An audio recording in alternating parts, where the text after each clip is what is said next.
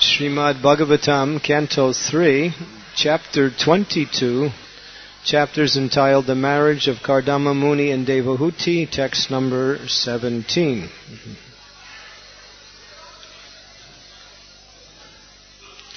Yam haryam pristem kavanat angrit sobam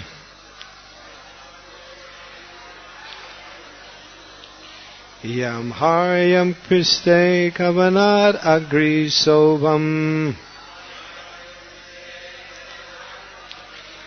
Vikridatam kanduka vavalaksim Vikridatim kanduka vivalaksim Vishvavasur napatat swad vimanad Vishvavasur napatat swad vimanad Viloka samoham vimuda chetaha Vilokya samoha vimuda chetaha Yam haryam priste kavanat angri shobam Vikridatim kanduka vivalaksim Vishvavasur napatat swad vimanad Vilokya samoham vimuda chetaha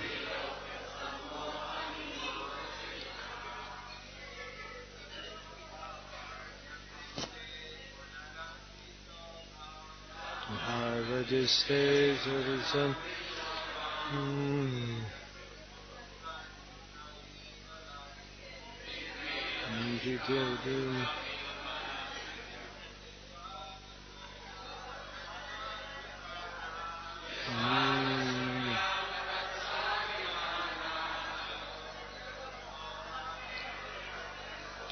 Vimodha sambhuta vitoda chetaha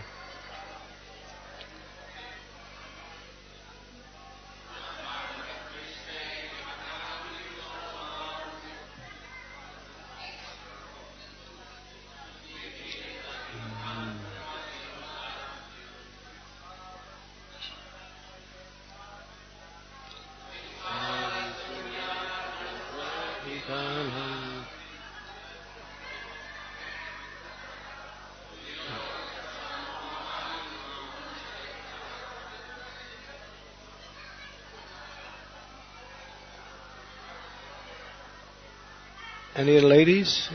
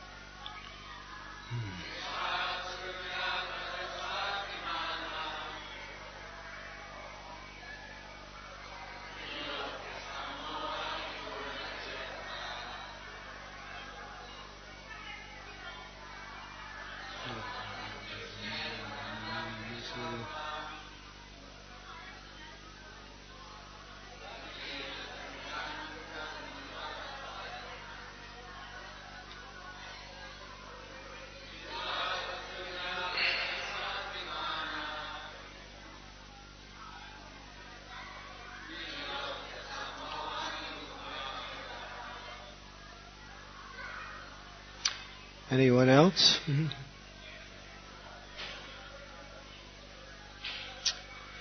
Yam hu haryam priste on the roof of the palace kanat angri shobam whose beauty was heightened by the tinkling ornaments on her feet. Vikridatim, playing. Kanduka vivala aksim, with eyes bewildered, following her ball, Vishvavasu,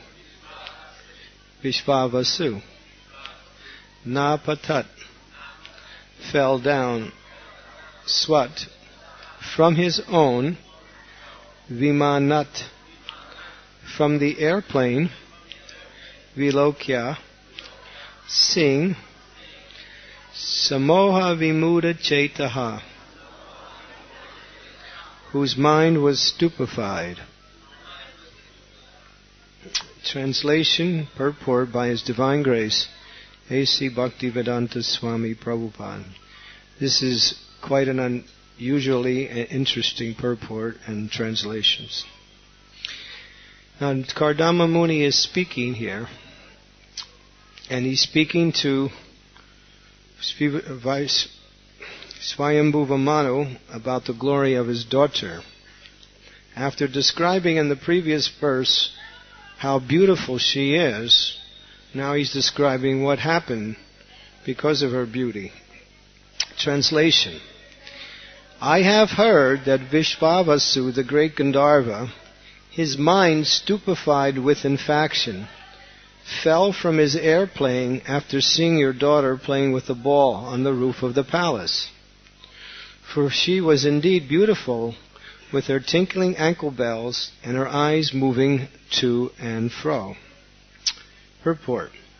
It is understood that not only at the present moment, but in those days also there were skyscrapers.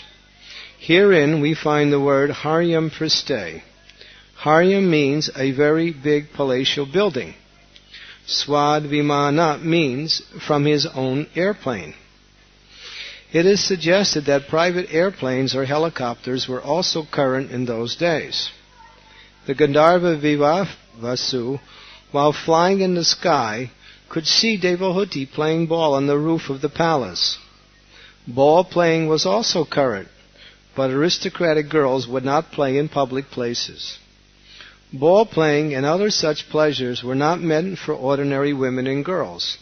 Only princesses like Devahuti could indulge in such sports. It is described here that she was seen flying from the flying airplane. This indicates that the palace was very high. Otherwise, how could one see her from the airplane? The vision was so distinct that the Gandharva Vivavasu was bewildered by her beauty, and by hearing the sound of her ankle bells, and being captivated by the sound and beauty, he fell down. Candramauli mentioned the incident as he had heard it. End of purport. Om Agyantimirandasya Ginajana Salakaya Chaksu Unmilitam Yena Tasmai Shri Gurave Namaha Shri Chaitanya Manobhistam Staptitam Yena Bhutale Swayam Rupa Kadammayam Dadanti Swapadantikam Shri Krishna Chaitanya Prabhu Nityananda Sri Advaita Gadadhara Srivasadi Gauda Bhaktivinoda Hare Krishna Krishna Krishna Hare Hare Hare Rama Rama Rama Hare Hare. So in these series of verses, the two preceding ones and the following one, Candramauli is speaking to Swayambhuva Manu about the glory of his daughter Devahuti. And Devahuti is also there. He has brought his daughter with her. And now Swayambhuva Manu is asking Candramauli to accept his daughter's hand in marriage. Candramauli had already done that within his mind and heart, so there was no question. But here he's describing the qualities of Devahuti. And specifically here, her beauty is being described. So much so that he describes an incident where one Gandharva, whose name was Vivavasu, was flying in the sky, and upon seeing Devahuti playing ball on the roof of her palace, He fell out of his airplane. Sometimes they say one falls head over heels. Here's an example. It's actually coming from the Bhagavatam. How this Gandharva, now Gandharvas have and are surrounded by many beautiful women. They sing and the Apsaras dance. And so they're accustomed to being associated with very qualified and very beautiful ladies. But here we can see that the beauty of Devahuti was so extraordinary that he couldn't contain himself. And he fell down. Prabhupada uses the word stupefied. That means he lost all his intelligence and fell down. So here we see why does Candramauli bring up this incident?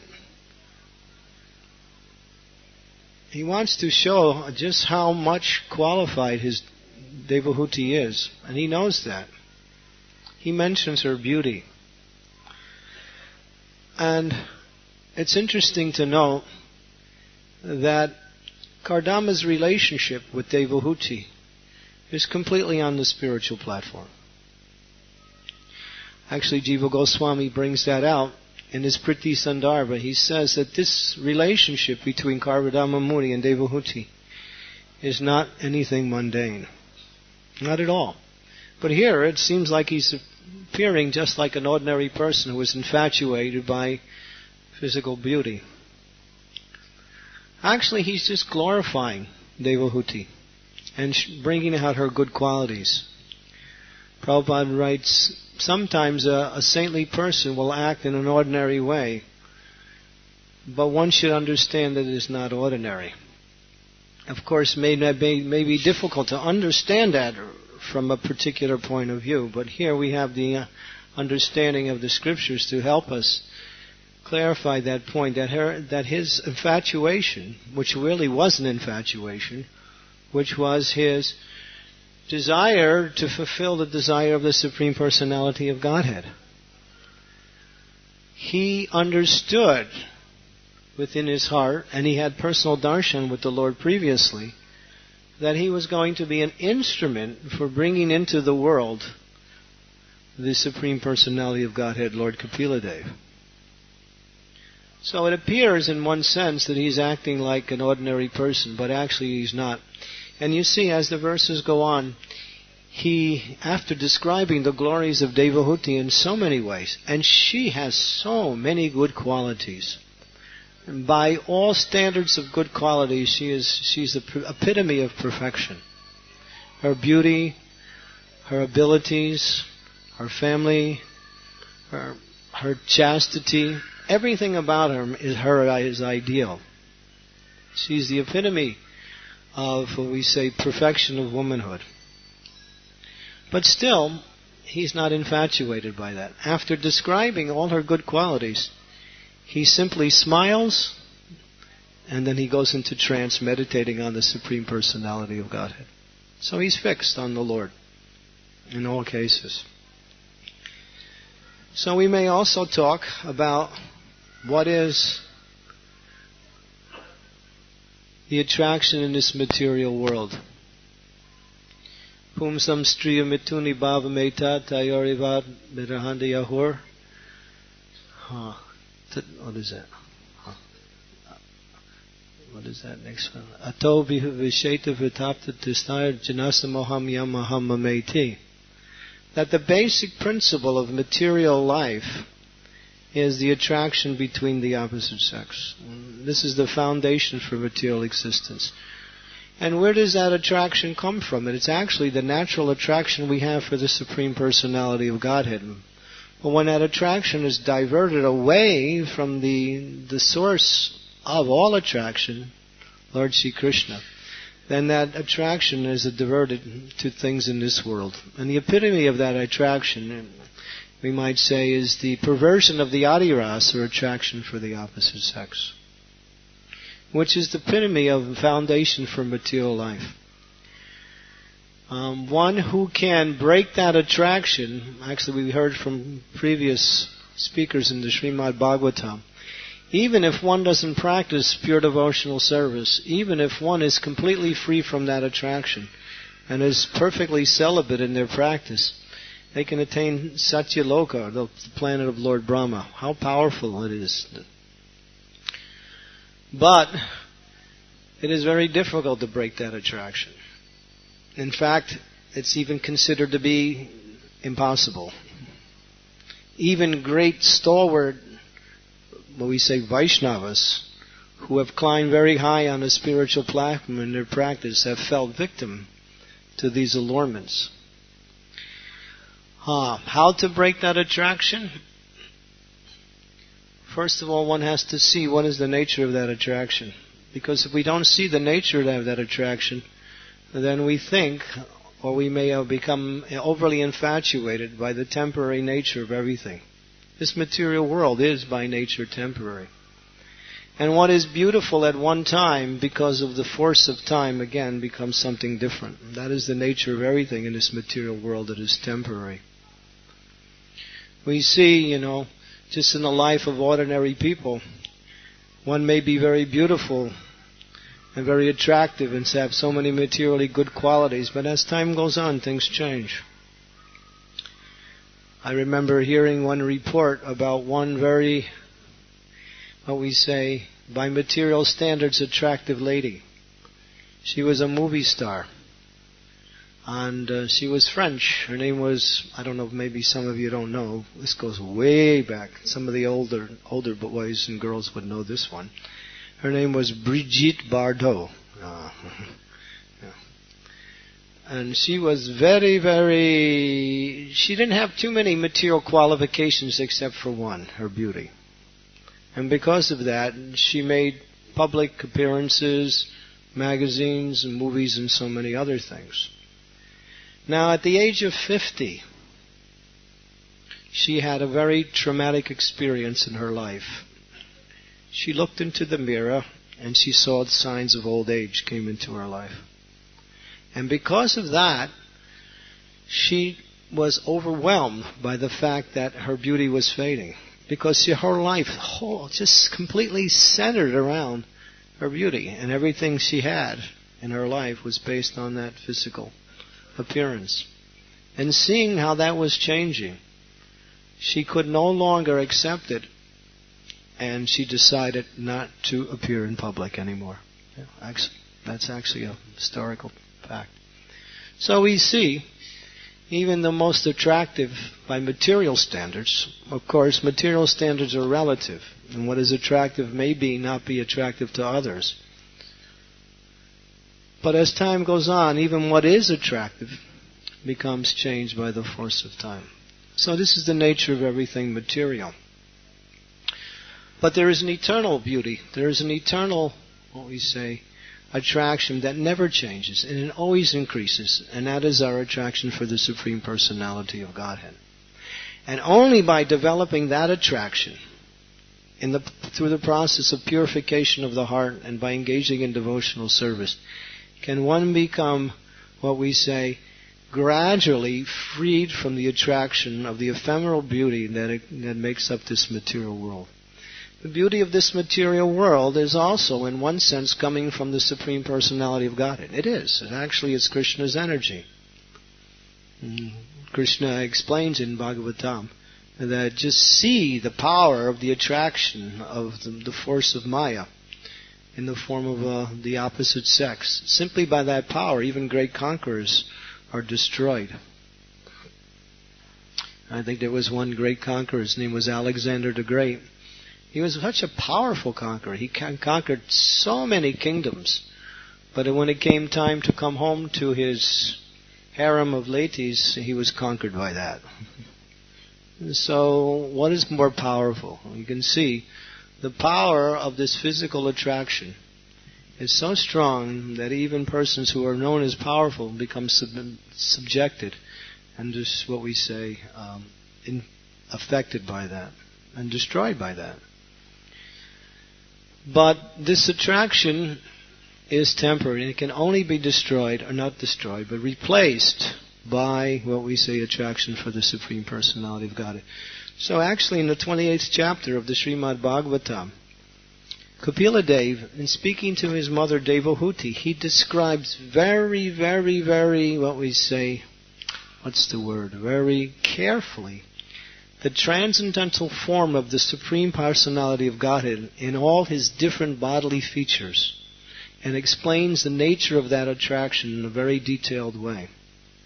Beginning from the lotus feet of the Lord, and his shining toenails, his calves, his thighs where they're the source of all his strength, his navel, which is the source of all existence, where Lord Brahma comes, his beautiful chest, which has the Srivats marking, the beautiful white curl on his chest, which is actually none other than Lakshmi Devi, who sits on the chest of the Lord.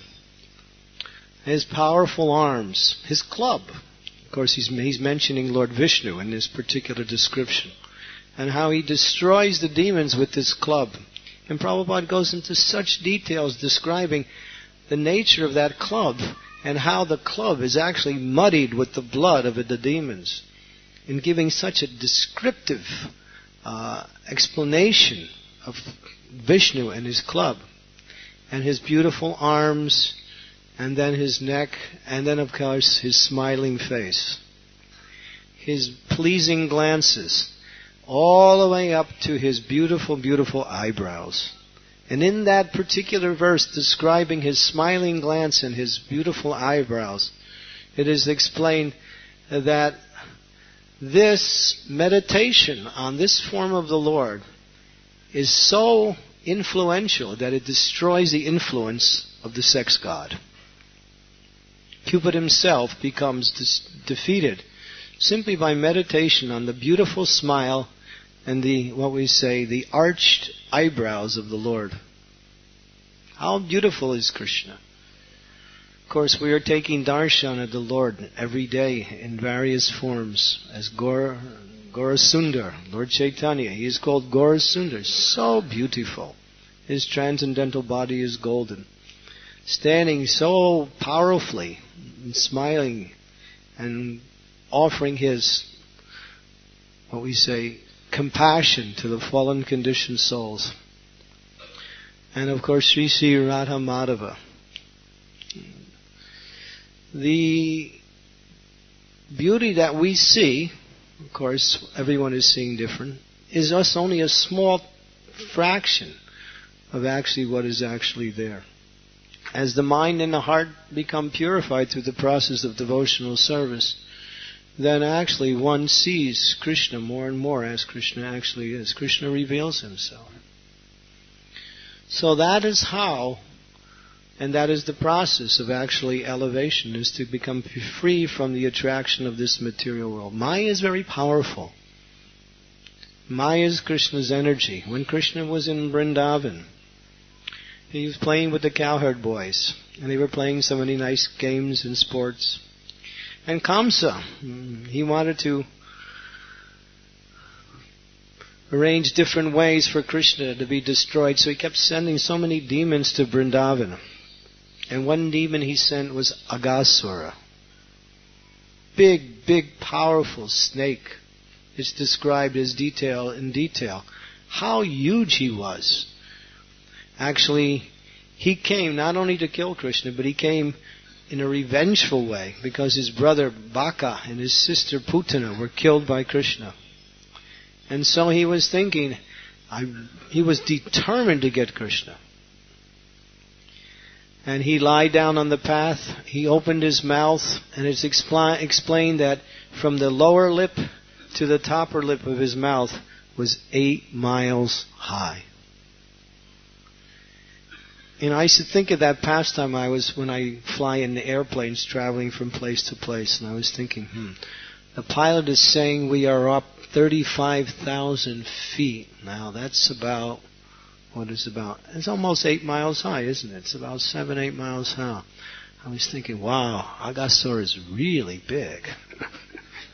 Can't see anything down there. It's just the whole, just like a merge, So So, and the Shastras are not phantasmagoria, they're not exaggeration. This was the nature of the demons, how powerful they were in those days. Prabhupada said nowadays the demons, they don't have much power. And they have suit and tie, and then they just make some legislation, that's all. Throw a few bombs here and there and cause some disturbances. But nothing like the demons years ago when Krishna was there. So this demon, he decided to open his mouth. And then the cowherd boys, they were playing, and somehow they looked, and they saw this demon laying on the path. And they said to each other, "Oh, look, there's a cave we can go play in." And others said, "No, actually it's a demon." "That's okay, Krishna will save us." So they went inside. They went towards the demon's mouth. Jai Sri Radha Madhava Ki Jai. And then they ran in, one after another. Somehow or other, it's explained in this pastime, Krishna's attention was in another way. So he didn't see at first the cowherd boys going into the mouth of Aghasura. But then he turned and he saw. And it's explained in this commentary by the Acharyas that when Krishna saw the cowherd boys running into the mouth of Aghasura, he became bewildered. Now it's not possible for the Supreme Personality to be bewildered by his own energies. He's the controller of his energies. His energies are always under his control. And even the demons, what is their power in relationship to Krishna? It's explained that even the most powerful demon, what was he? Hiranyakashipu, was like a little wasp bifurcated by Lord Nrsingadev. So what are the demons to Krishna? Nothing. But why does it say the Acharyas? Why do the Acharyas say he became bewildered?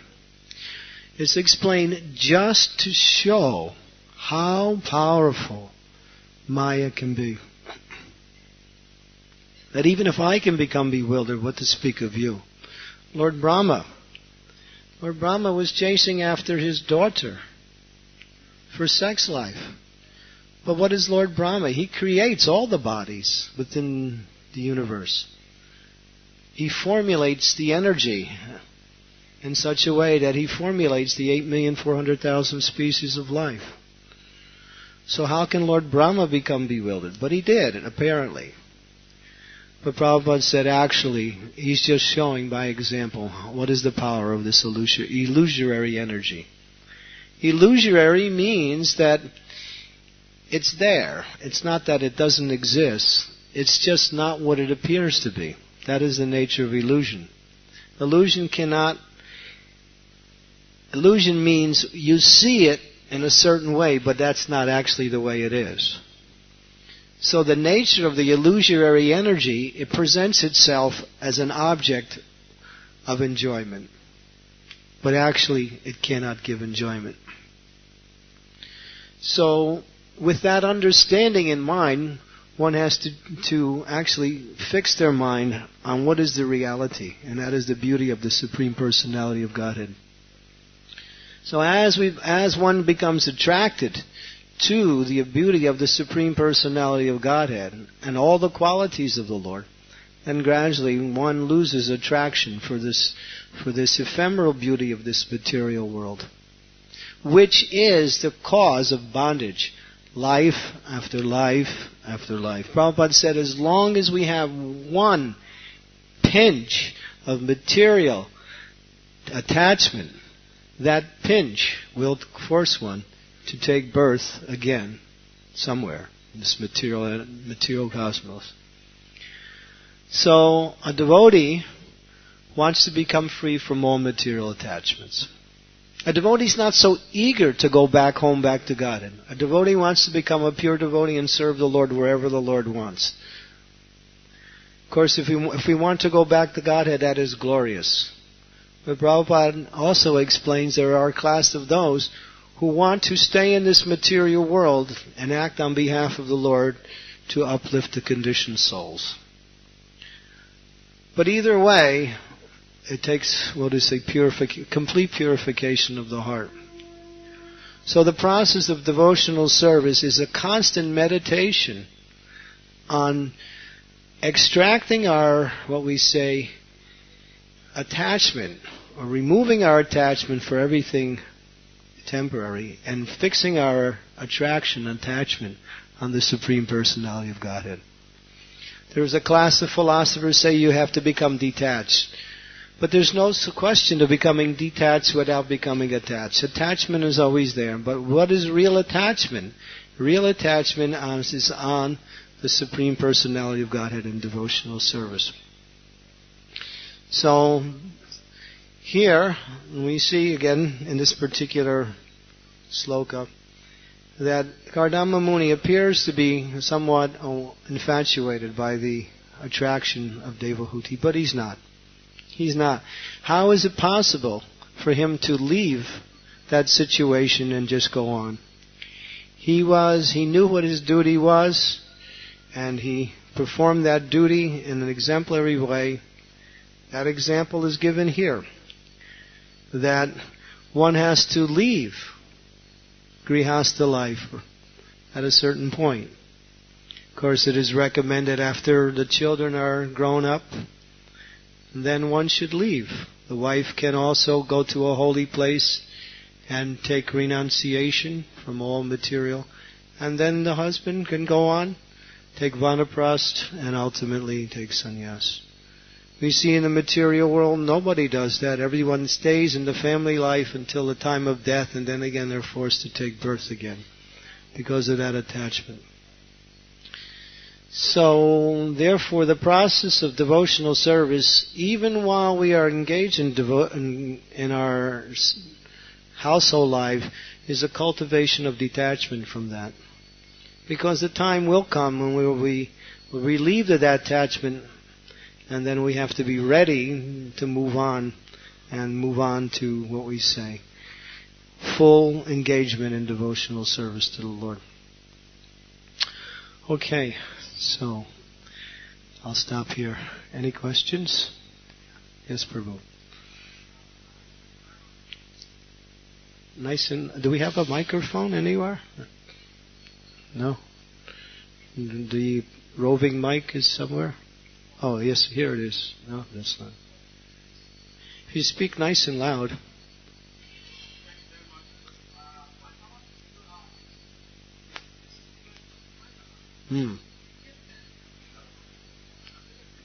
Yeah.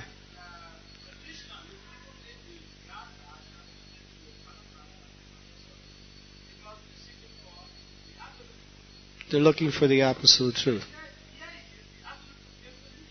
Yeah.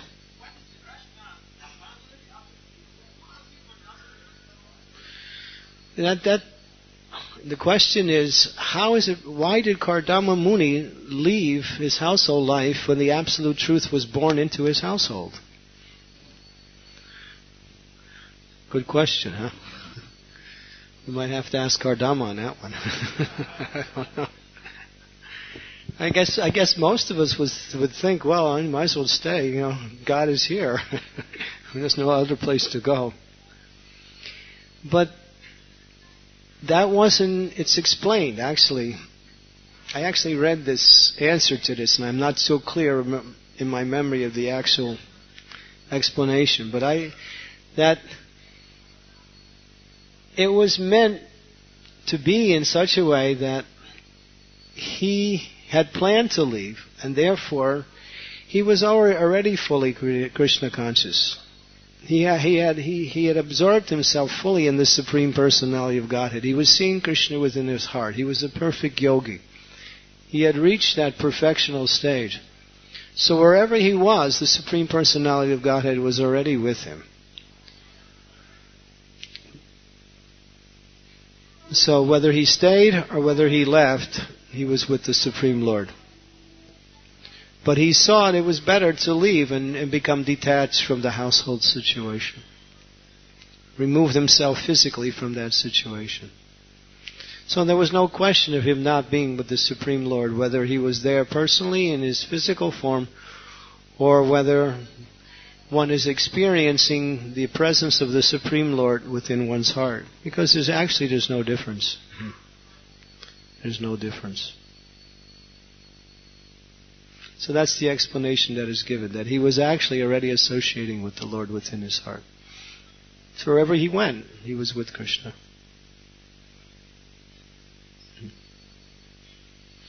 Is there any other questions? Yes, Sureshwar Prabhu.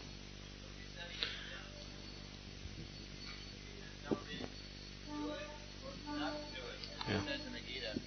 Mm-hmm. He has no reason to do it or not to do it. Nothing to gain for himself, and nothing to avoid. He's doing his duty. So even if there's no need to leave the Lord, he's setting an example. He's following his ashram, yes, by removing himself from that physical. That's the actual point that is being made there. Yes, Prabhu. Grahila?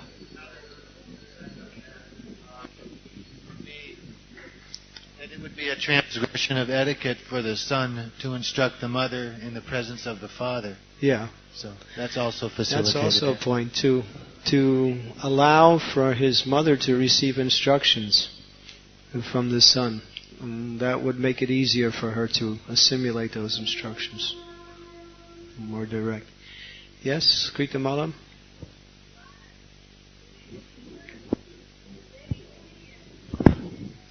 The microphone is coming. Yesterday in Srimad Bhagavatam class, we heard very clear understanding that it's not really important which ashram or varna. That bhakti is independent from anything and anybody. Yeah. So your question is, why leave the Grihastha ashram?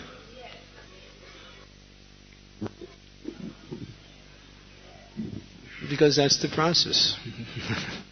Because in Grihastha ashram, there are other activities that are required in order to maintain that ashram, which are parallel to what we say the process of pure devotional service. So to be free from all those extra encumbrances and to be able to focus, and it's also risky. It's risky to stay there because we never know. To be with another person for so many years, 25, 30 years, a type of attachment can develop. Naturally will develop. Wherever there is affection, there is attachment. Even when affection is changed, or attachment is changed by situation, that affection still remains in some seed form. It's always there. You even see that.